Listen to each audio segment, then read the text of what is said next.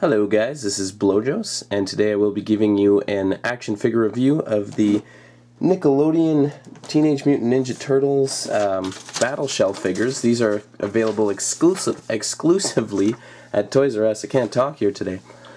And are 11.5 inches tall. So today I'm going to be just reviewing Leonardo and Donatello, but hopefully in the future I will be reviewing Michelangelo as well as Raphael. I do have Raphael coming in the mail. So anyway, with that said, let's get into this review. Really quick on the packaging here. When you find these at Toys R Us, you'll find them in this open window box, and you'll see the figure very predominantly displayed. This just so happens to be Leonardo's box because they threw out Donatello's, but pretty cool display. You can kind of play with the figure a bit, move him around. You can see what you're getting. You can check for the paint and whatnot, and yeah, cool box. It's got the little graphic of the turtles down there, how to open the shell and put the weapons inside. Just zoom in there. Shell pops open for storage.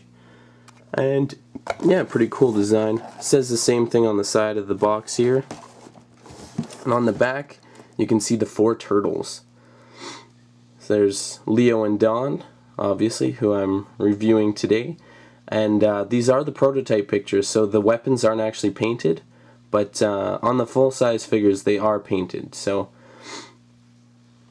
pretty neat little feature. And the weapons with chains, like the one in Donatello's shell, as well as Mikey's nunchucka, do have actual plastic chains in between the pieces. So here's the write-up. I'm not going to bother reading it. I'm just going to zoom in and let you guys read it. And yeah, there's the box. Let's get into the figures. Just gotta grab them here. They're so big I had to set them behind me. Here's Donnie. And here's Leo. Now, first thing I'm going to mention about these guys right off the bat is that they are fairly heavy. They're solid PVC, except for the back of their shells, obviously, because you need to store their weapons in there. But really cool figures. Number one, I always like to talk about paint first, and first I'm going to talk about the good. There's not a lot here, so there's not a lot that could have been messed up. All the colors, whatever is supposed to be colored, is colored nicely. The only problem is there's a lot of fuzzy lines and a lot of slop, like as you can see on Leo's handbands there, and especially on the feet. I find there's some just not very well painted lines, and things are over painted and not painted enough. But either way, the sculpts on these figures are really good. The weapons are painted, like I stated earlier. I'll show kind of side of Leo's katana there. But another thing that I think is kind of odd is that, well, not odd, just kind of funny decision, is the fact that the eyes are painted in on these figures. Now I can see why they would do it, because these are meant for kids, and I could see big white eyes on these turtles being kind of freaky.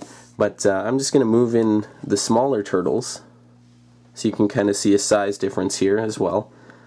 But on the smaller turtles, the pupils aren't painted, which is probably the one that kids are going to end up with anyways. These Battle Shell turtles are going to run about $24.99 at Toys R Us. So I can see a lot of parents settling much quicker on the $8.99 turtles over the 11-inch turtles, right? But anyway, that set aside, I'll just move these guys away. So for paintwork, I'm going to give them 6.5 out of 10, just because of all the fuzzy lines, and the eyes do look kind of funny painted in.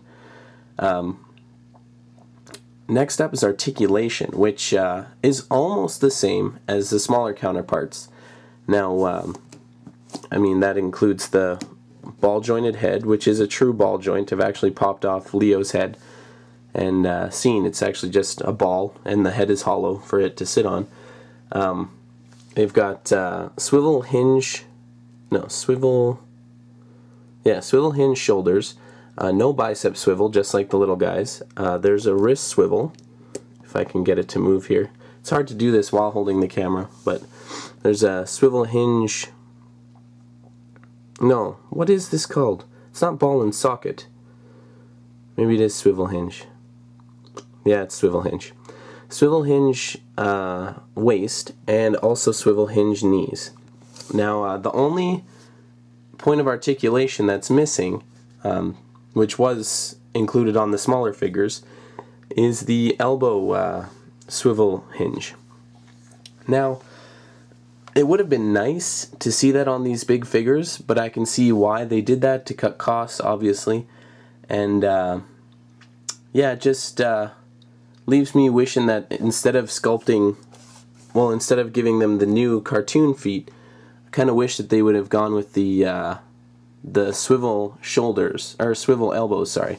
Because as it stands, Donatello can't hold his bow with two hands, and that's about as dynamic a pose as you can get Leo in. Now, for articulation, I'm going to give them, again, 6.5 out of 10, just because it would have been nice to see that elbow.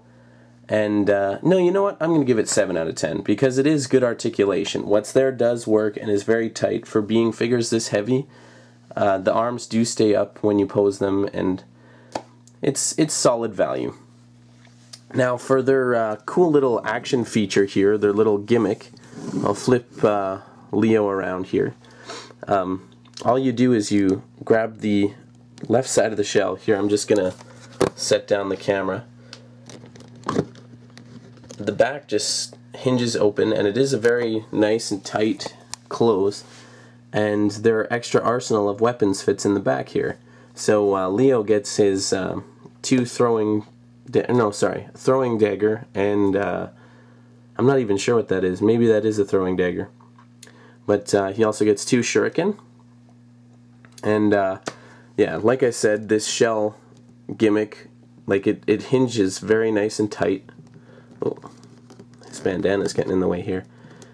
And the shell closes and stays closed. So, very cool little action feature. It bumps up the value here, because I mean that means every single turtle comes with a nice little arsenal of weapons. I'll open up Donnie's as well so you guys can see.